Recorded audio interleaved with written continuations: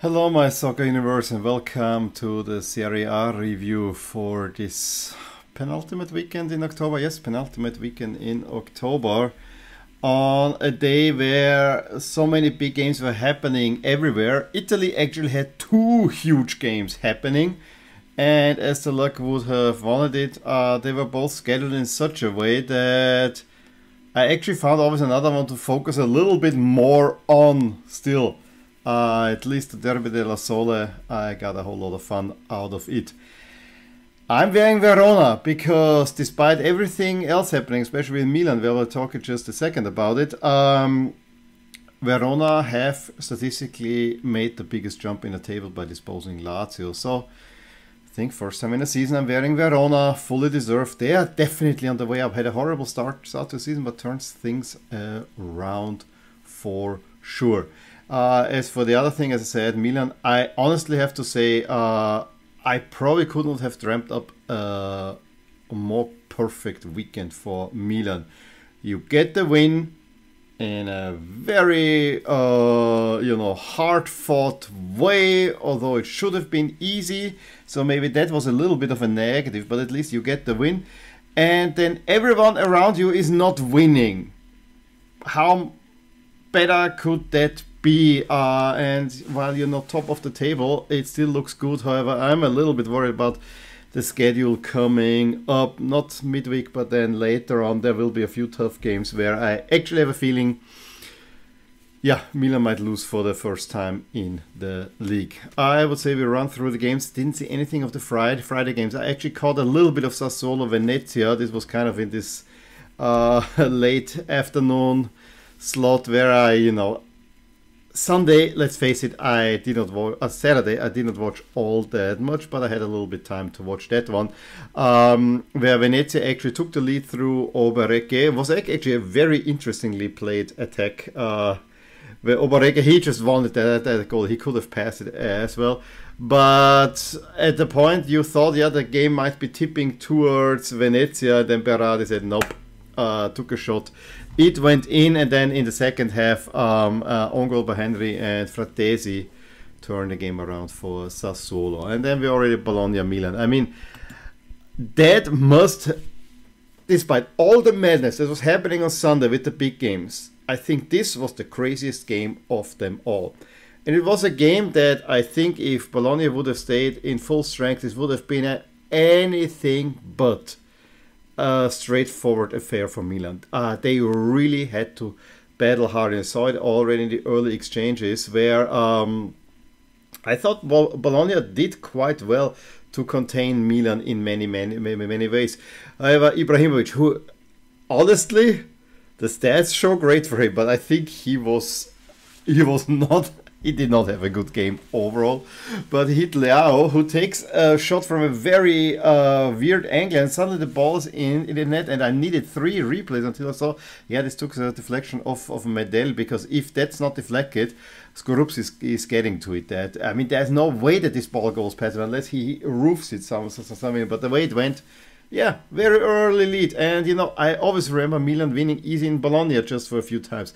I also remember Milan sometimes wearing red pants with their white shirts, because Bologna had white pants, which I kind of miss these days, because I thought this was a really interesting look.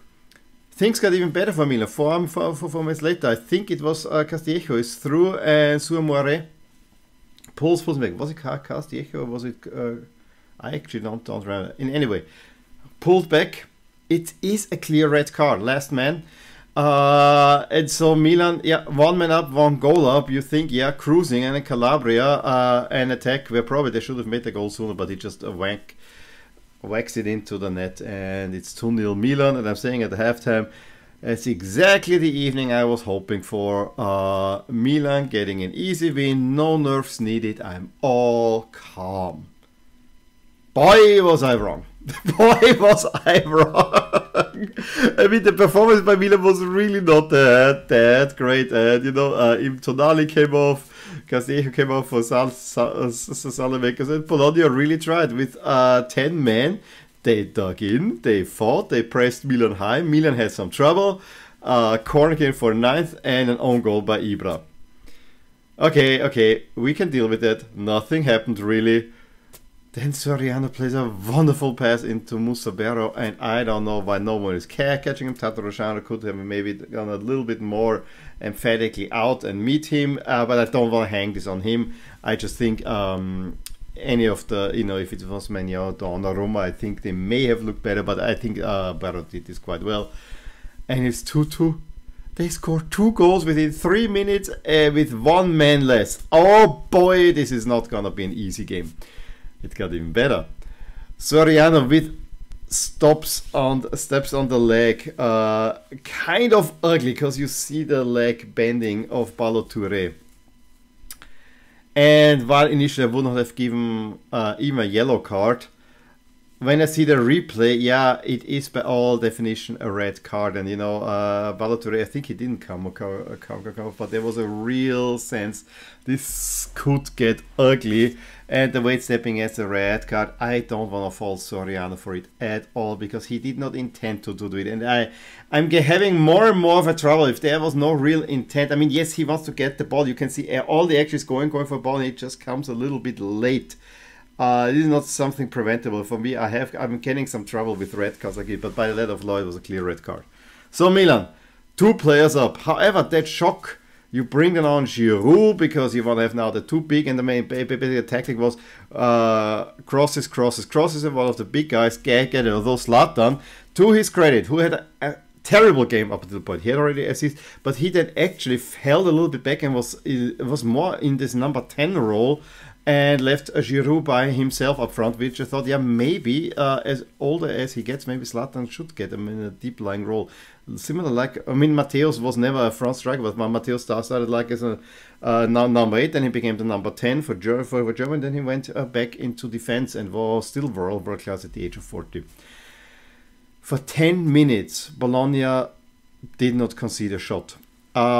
Milan then piled under pressure, but there were still then 2 counter-attacks where Bologna could have scored. And I was standing there in the 80th minute, and I even said it to my wife, I really would like Milan to win, but I have to give a whole lot of credit. That job that Bologna is putting in there, they probably would deserve a draw. And then Anatovic came off, who actually also did a pretty good job. And I think that kind of was then when Santander, there was then a little bit this missing link, because Anatovic really worked hard as well. And then, after such a high pressure situation where I think it was only a Giroud header that was really dangerous, the rest was all rather straightforward. Benacer, ball falls to him, and he nicely volleys it out of the air into the net. And I was celebrating. Yes, I just said that I think Bologna would deserve a draw, but of course Milan winning. And then Ibra, after another Benacer assist in the 90th, gets his goal. I told my wife, yeah, because we are always on Ibra watch, because since he's with Milan, I always liked Ibra in a way.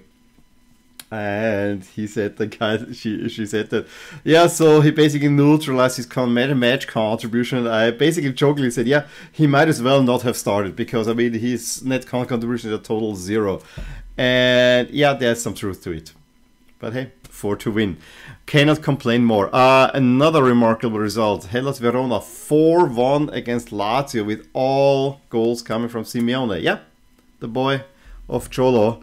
Immobile only pulling it one back to 2-1. But 4 goals, that's pretty amazing. And that's a pretty big win. And Sarri is already under quite some trouble. Derby Della Sole, as I said, was in parallel to United Liverpool, and while it was whatever I saw, it was a highly entertaining match. It went up and down, it had chances, it had both coaches sent off. That is also some, both Mourinho and Spalletti in the end got sent off, and Mourinho rather stupidly, because he was already on a yellow, but no. In any case, I think it went up and down. It had its chances. Tammy Abraham, I think, needs to make a goal. I thought that Roma outfought Napoli, but Napoli, especially in the first half, was the slightly better team. And then you think Osimhen had got the win, and then he's a fraction offside. Napoli, unbeaten, no more. Perfect, no more. They're still unbeaten, as is Milan, but now they're level with Milan. However, goal difference speaks for Napoli. And then, what can I tell you about the Derby d'Italia? Not much, honestly, because I watched PSG playing in Marseille. to an absolute raucous crowd. Yes, it was more goals there, but I think Inter, they took the lead through Dzeko. I think Çalhanoğlu's shot got deflected off the woodwork onto Dzeko and then in, something like that. And then Inter just tried to administrate the result.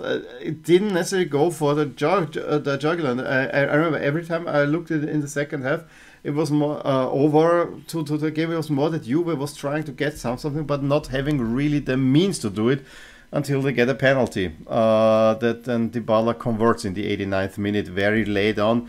I thought, I mean, I needed to look a little bit. Yeah, I hear it was a penalty. It was for me not immediately clear, but you know, I didn't have any commentary as well because, as I said, commentary was on the OM PSG game.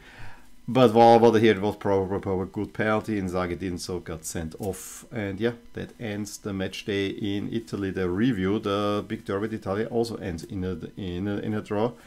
And Milan are now joint leaders with Napoli. Goal difference at the moment still speaks for Napoli, but it doesn't tell, you know, in the end it will be head to head.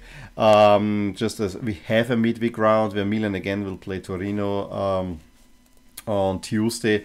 I think they're not really, should be all rather straightforward affairs. Maybe Lazio, Fiorentina could be an interesting one on Wednesday evening as well. And Napoli play Bologna, and Bologna is a tough out, but they have 2 players missing for red cards, and I think there's a little bit more. But this Mihajlovic guy, Bologna is a tough cookie. So yeah, that's all I can say for now. Let me know if you want to add anything to the Serie A weekend. Give me a thumbs up if you enjoyed this video. Subscribe to my channel if you want to see more. I'll talk to you soon. Bye. Hey there. I really hope you enjoyed this video. And if you did, here are some videos and playlists that you might enjoy too. Also, please consider subscribing to my channel and hitting the little bell so that you get updated whenever something happens in my soccer universe. And with that, have a wonderful day. Bye.